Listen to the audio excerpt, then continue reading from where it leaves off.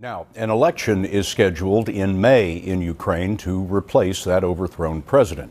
Two leading candidates met today with U.S. and European officials in Paris, but before they went there, they sat down with Clarissa Ward, who's been covering the revolution for us. Clarissa?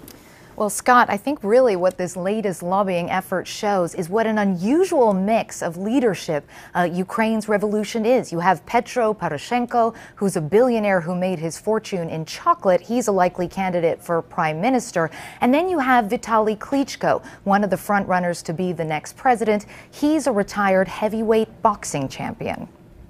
You've said before, no fight, no win. No fight, no win. So are you ready to fight? Yeah, I fight for my country. I fight for the future. I fight for democracy. And I fight for the justice. And I'm not alone.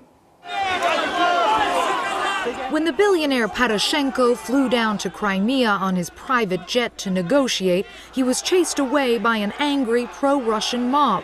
This may be the revolution's biggest challenge yet.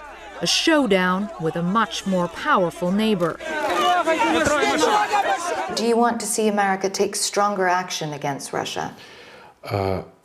My answer would be America should use all the instruments which have in their disposal. Including force? To stop the war. Including force? All instruments.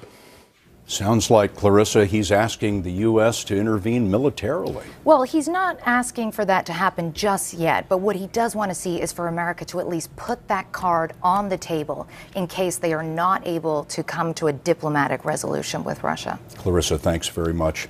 You can see Clarissa's interviews and more on the Ukrainian Revolution this Sunday on 60 Minutes.